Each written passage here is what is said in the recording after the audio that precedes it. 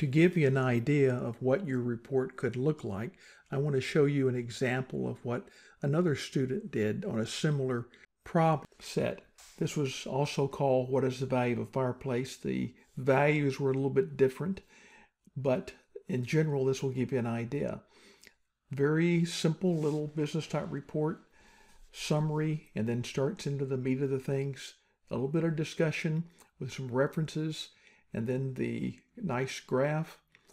Summary here of the confidence intervals on the various size houses.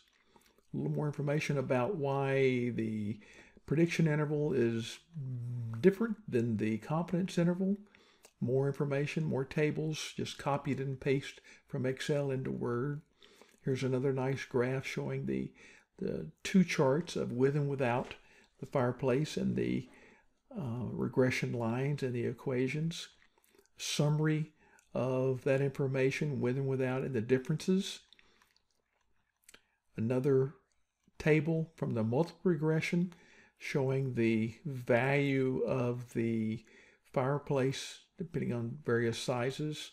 In this problem set, they had to do a plot based on lot numbers. Lot numbers, of course, are not really meaningful, so the plots are essentially horizontal, but you can get an idea of the value of the fireplace from that. More information on regression.